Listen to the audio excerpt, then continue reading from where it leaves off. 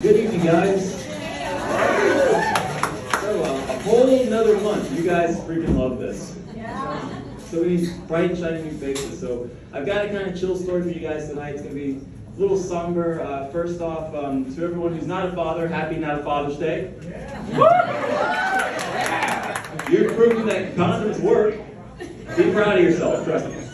But, so, this one actually goes out to my father.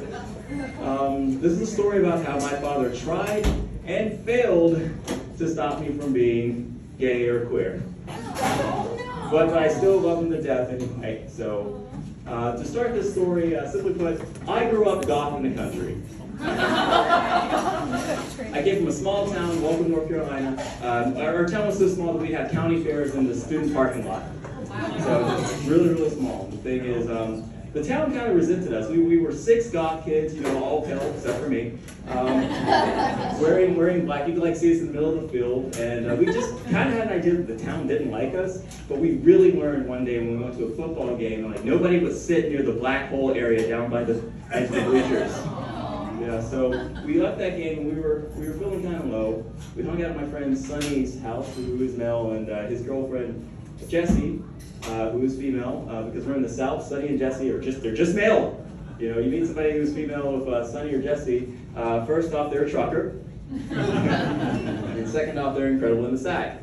And I need a ride home.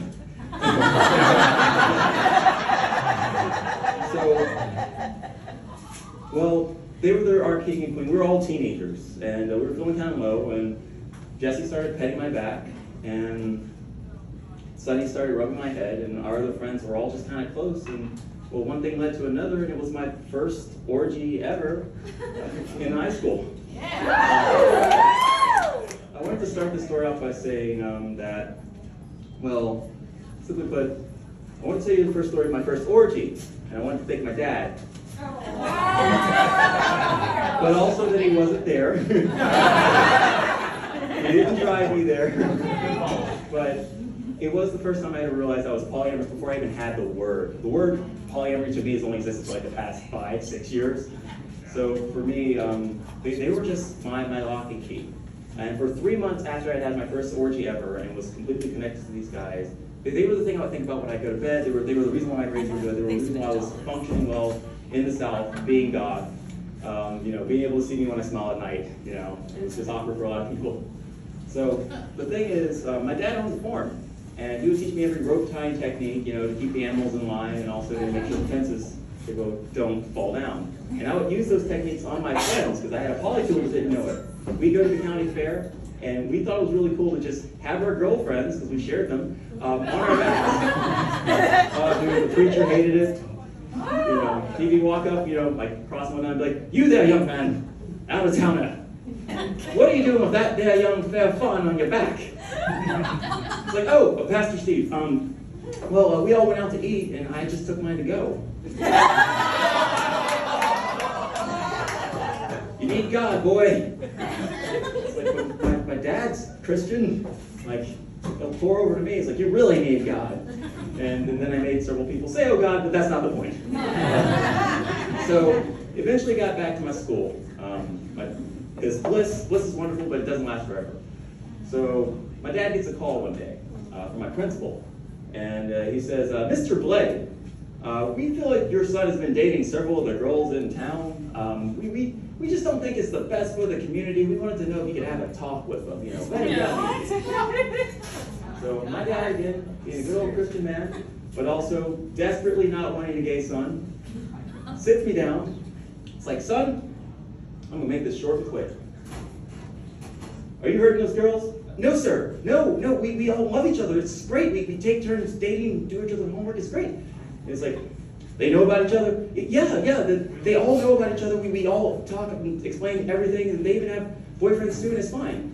And he turned around, took a long breath, grabbed me by the shoulder, squeezed hard, and said, "Son, you using Magnum condoms?" And it was at that point I realized I failed my father. I was using condoms, like I know, like some people make great parents. Like when I am 40 years old, I'm gonna have a trampoline and like just a VR set. Like I'm gonna be a kid forever. But my dad, I looked at him and said, no, sir, no, but I can upgrade. He looks at me and he says, only if the fit, boy. Only if the fit. So, and I just got away with that for years. Like my dad, cowboy hat and all, right? Farm, cows, sheep, peacocks, South Carolina. And he'd just be like, he's like, you know that boy of yours is wild? I was like, yeah, but he ain't gay. And I'm sorry, no punchline there. I got away with shit because I wasn't gay. Or at least he didn't know yet. So eventually, me and one of the girls, name's Ashley, I love her to death, we decided to pair up and be a little more directed towards each other. I'm going to hurry this up because I want to get to the end and not take up too much time. The thing is, she had a bad home life. My dad has the biggest heart.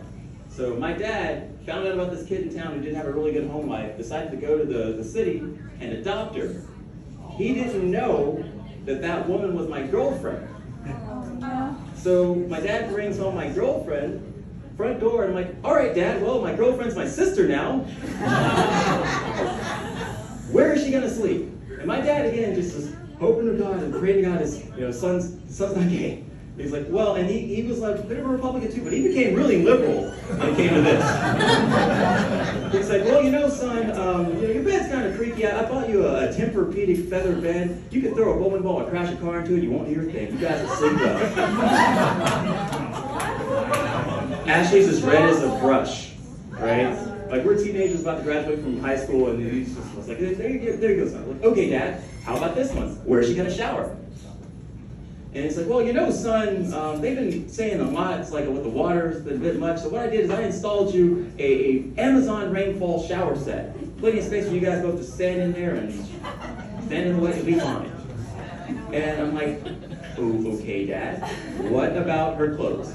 Where are we gonna put her clothes? And it's like, well, sure, I'll build a bigger closet for you, son, just don't wear the clothes.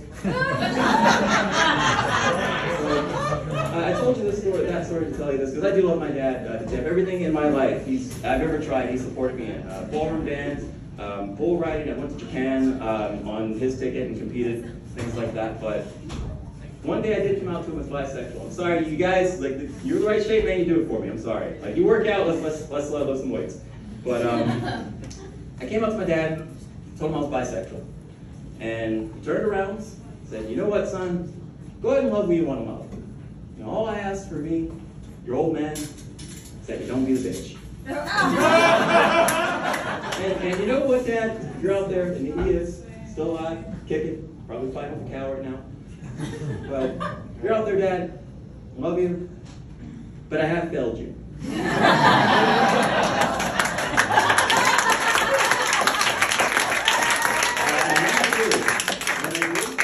I look up and I say your name. Daddy!